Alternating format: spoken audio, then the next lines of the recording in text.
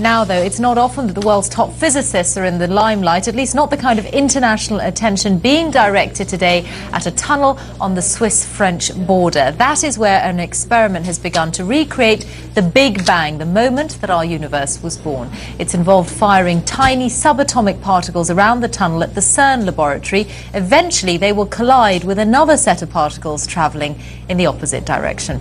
Christine McGurty explains.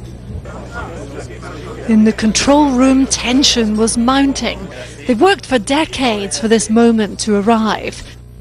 Time to switch on the most complex machine ever built. 3, 2, 1, 0. Nothing. Yes, sir. Yes. And before long, the crucial signals come through. It's working perfectly, and a new era in science has begun. I don't think it could have gone any better. We were expecting some trouble along the way, and the fact that we managed to circulate 27 kilometres in something like an hour to an hour and a half, I think is absolutely fantastic. The project is based in a giant circular tunnel 100 metres underground.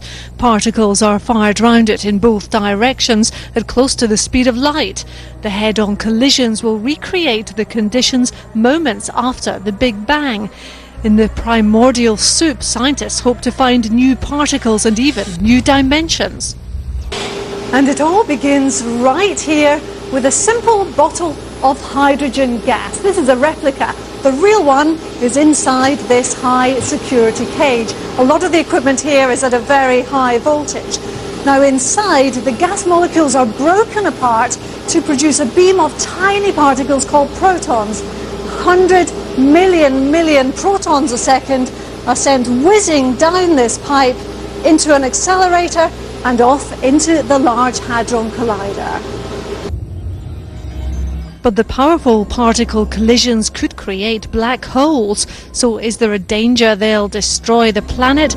I asked one of the world's most famous scientists what he thought. Collisions at decent greater energies occur millions of times a day in the Earth's atmosphere, and nothing terrible happens. The world will not come to an end when the LHC turns on. And the discoveries to come should provide new insights into our world.